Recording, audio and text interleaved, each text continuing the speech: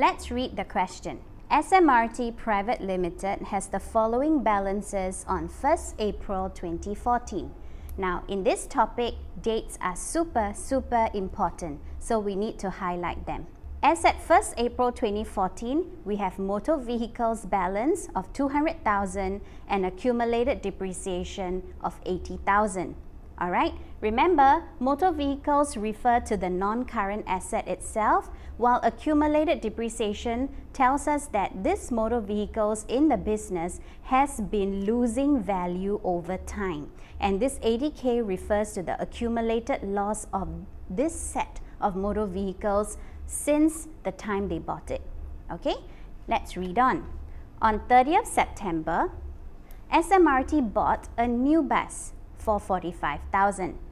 On the same day, it sold an old bus for 16,000 on credit to SBS. So it's a very busy day. 30th September is a very busy day. This bus, the bus that they actually sold, was bought on 1st June 2012.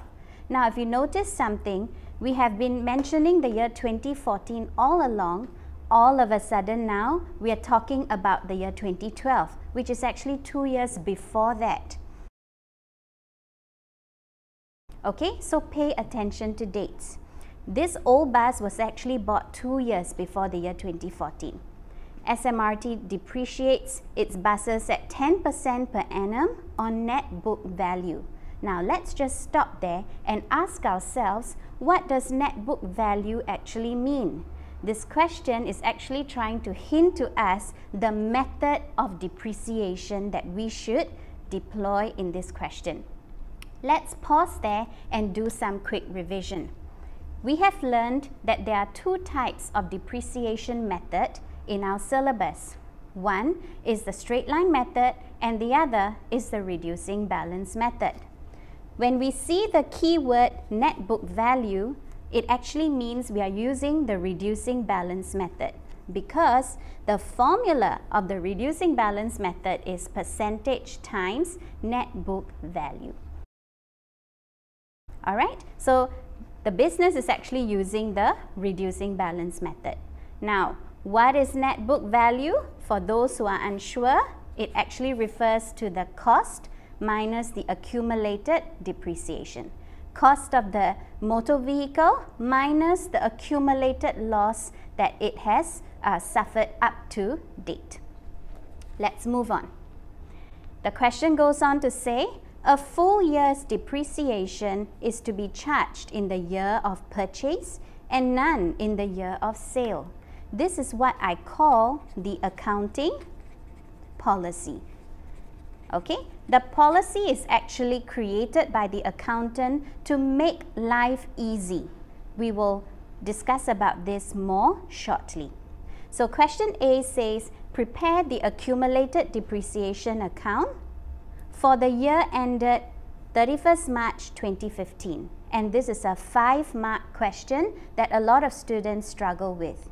I'm now going to show you how to use a timeline to actually tackle this question easily. Let's begin by drawing a timeline with the dates given to us. Okay, so to find out the accounting period, we need to pay attention to the year end of the business. The business's year end is 31st March 2015. So 31st March 2015. When will I start? If the full year is 12 months, I will actually start the year on 1st April 14. Alright, so the first thing you need to do is to make sure you know the months in the year, and if I end on 31st March, I would actually start 1st April the year before. So this is the year end that the question is actually asking us about, year ended 31st March 15. Okay, let's put the information in here. The question says that the business has the following balances on 1st April 14. So this is 1st April 14. Motor vehicles, cost price is 200,000 and accumulated depreciation is already calculated for you at 80,000. Alright? And then, so this is the period that they've given you the information. Let's move on. on 30th September. So where is 30th September? Somewhere here. SMRT bought a new bus for 45,000. Okay, so I can randomly call this C. Why do I call it C? Because if you've practiced enough, you will know that this style of question actually is going to involve asset A, B, and C. Just follow me and I'll guide you along. So it buys this asset which I have chosen to label as C. It buys it for 45,000.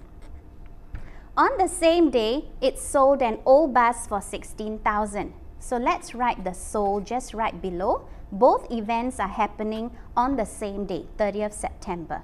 It sells an old bus on credit to SBS. Now let me name that old bus A. Okay, an old bus, let me name that A.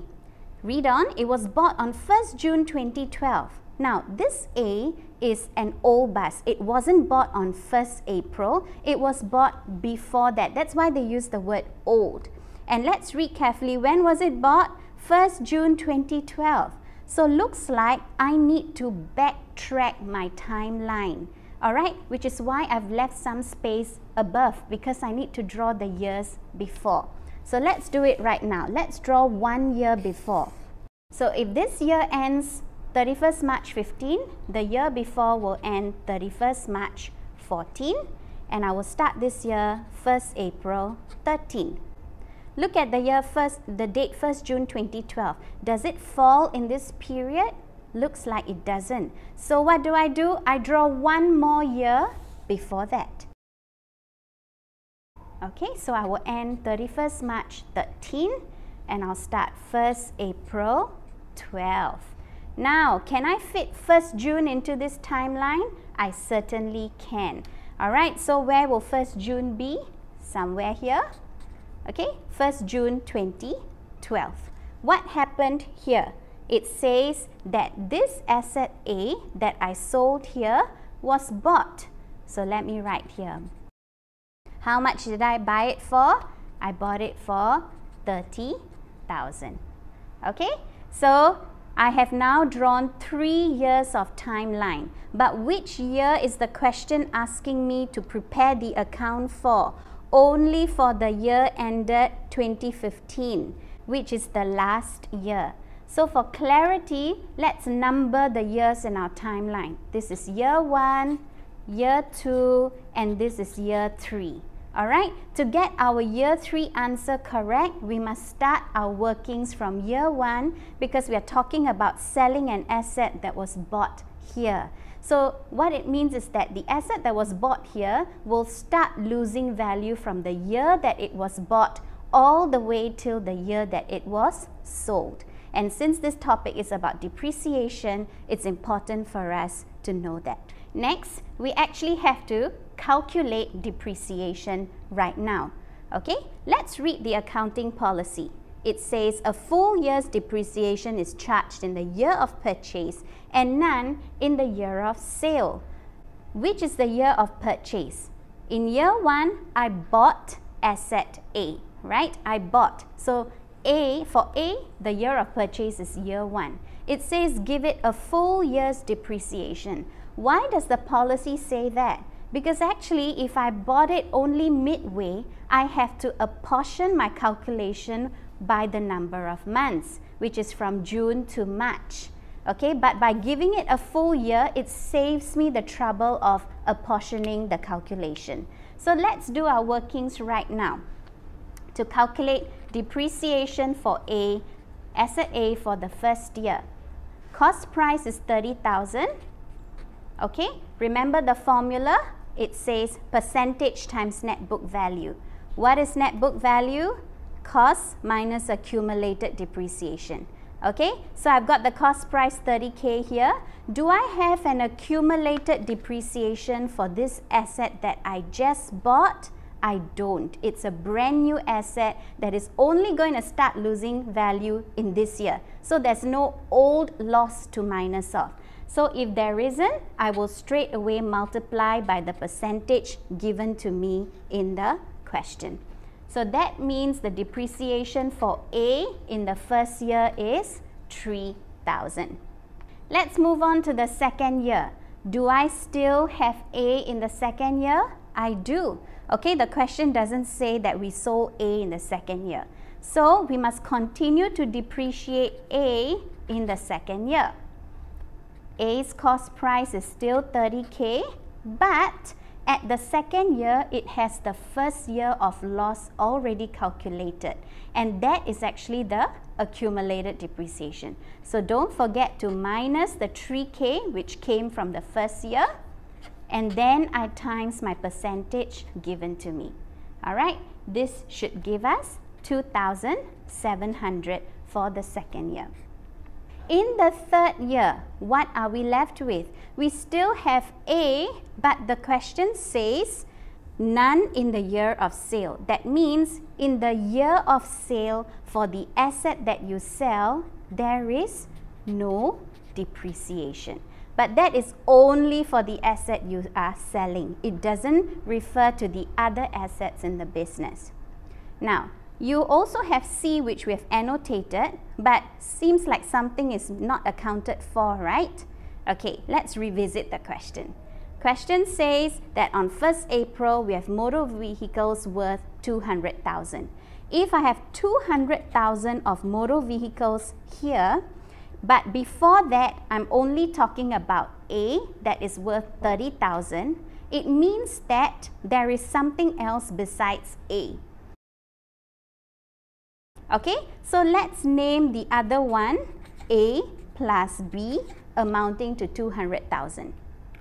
If A is actually worth 30K, we can do simple math to find out that B is actually worth 170K. Alright, so we have another asset here which is called B as well.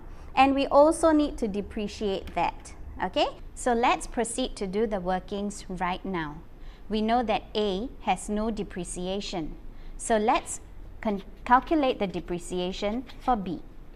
For that, we need to know the cost price of B followed by its accumulated depreciation before we multiply by the percentage.